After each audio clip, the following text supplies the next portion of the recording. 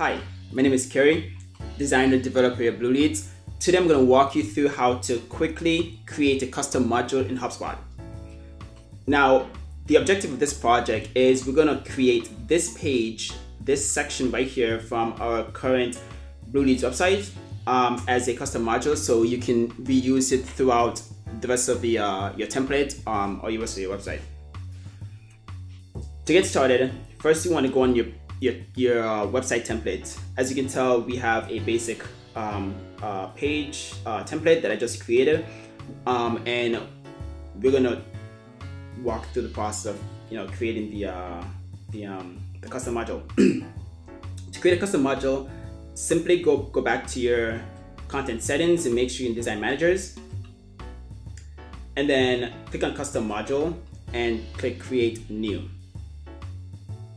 Click on create, make sure the custom module tab is selected, click create and give your module a name. In this case, we're going to call this a 2-column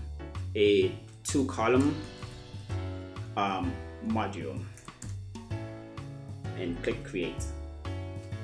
Now you want to make sure that you have all the information you need to get the project completed. So what we're looking at is we need a 2-column section. Most likely it's going to be an image that you're going to be dropping into the rich text area. So basically what we're looking for is 2 columns, the 2 sections of rich text area, along with a CTA.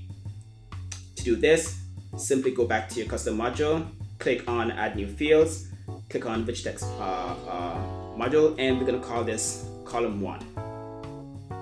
Click on create. Repeat, rich text field, column 2, create. Let's go back to our design.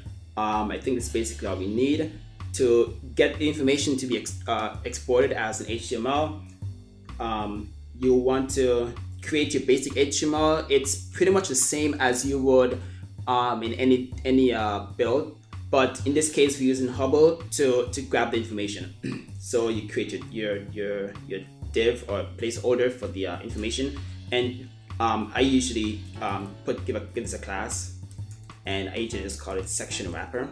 Everyone gives it a different name. It's really up to you what you want to call it.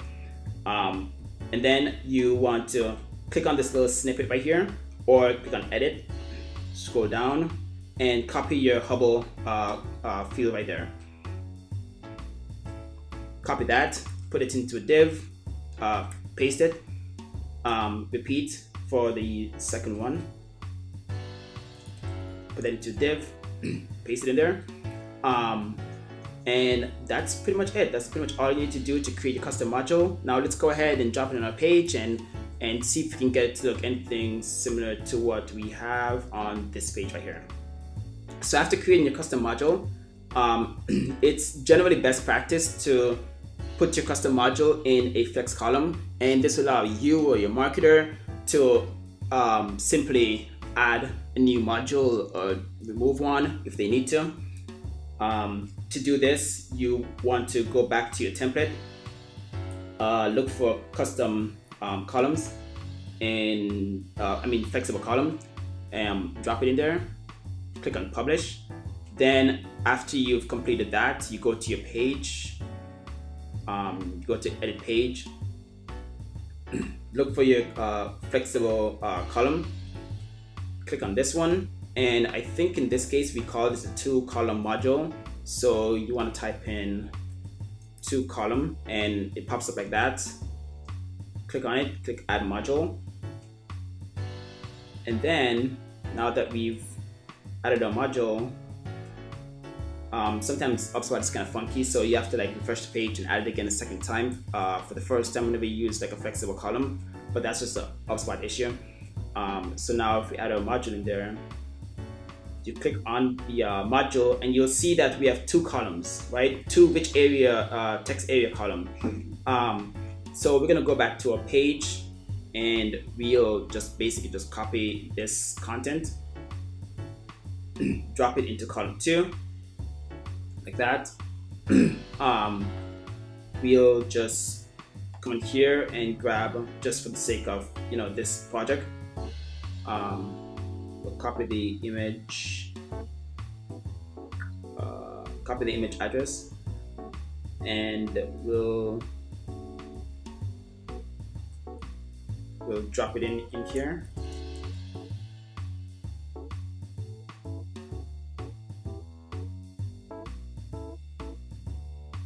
Apply that, and once as long as you've done like your CSS part of this by adding a class here,